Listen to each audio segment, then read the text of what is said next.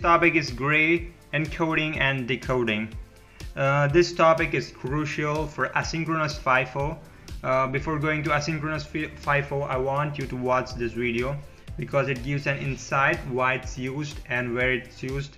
So why a gray code? We have already a binary code, so why a gray code? But before going to gray code, why gray code? I'm going to say a brief history of gray code.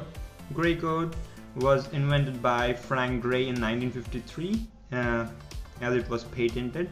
So main characteristics of this gray code is that this encoding scheme is that only one bit changes in successive encoded values. What means by that? Only one bit is changed. As you can see, this is a binary and this is a gray code 0, 1, 2, 3, 4, 5, 6 all the way to 7, and you can see 0, 1, 2. What's the difference? There's only one bit change. Only one bit is changed between 1 and 2. Only one bit is changed between 2 and 3. Between 3 and 4, only one bit is changed. As you can see, the bits change only one. So what's the use? Where it's used? It's used in synchronization. It will be very crucial in synchronization. I'm gonna take this topic, synchronization, in next video.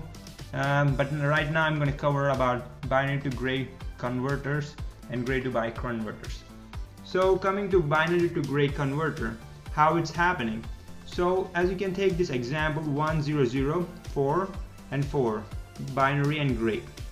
So MSB bit and with no change it's written, and second bit is XOR of MSB bit and second bit of binary, and LSB bit is XOR of 0, 0, second bit and first bit of binary. So you can calculate gray by using this one if you want.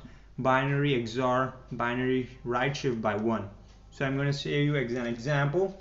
So this is a 5 binary, this is a 5 gray. So what I'm going to do is shift this 5 by 1, right shift, so 0, 1, 0. And XOR bitwise XOR, not total XOR, it's a bitwise XOR. And logical, it's not logical XOR, it's bitwise XOR, understand? So 1, 0, it's 1, 0, 1, it's 1, 1, 0, 1. So this is a binary to gray convert. And now coming to gray to binary. So we have a gray code over here and this is a binary code over here. So how can we convert a gray code to binary code? Similarly, we are going to use XOR gates. MSB bit is as it is, and this third bit, this MSB bit is going to be XORed with the gray code second bit and produce the binary second bit. Binary second bit XORed with the first bit is going to produce binary LSB bit. So this is how a binary gonna work with a gray. So I'm going to explain this one.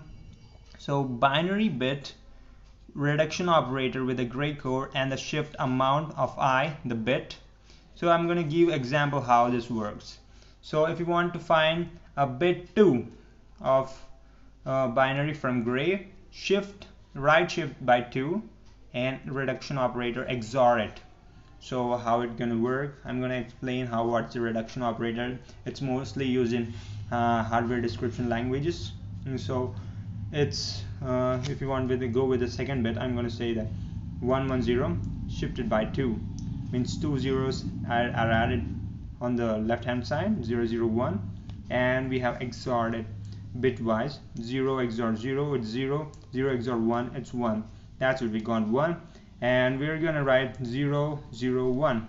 So it's 0, 1 and 2.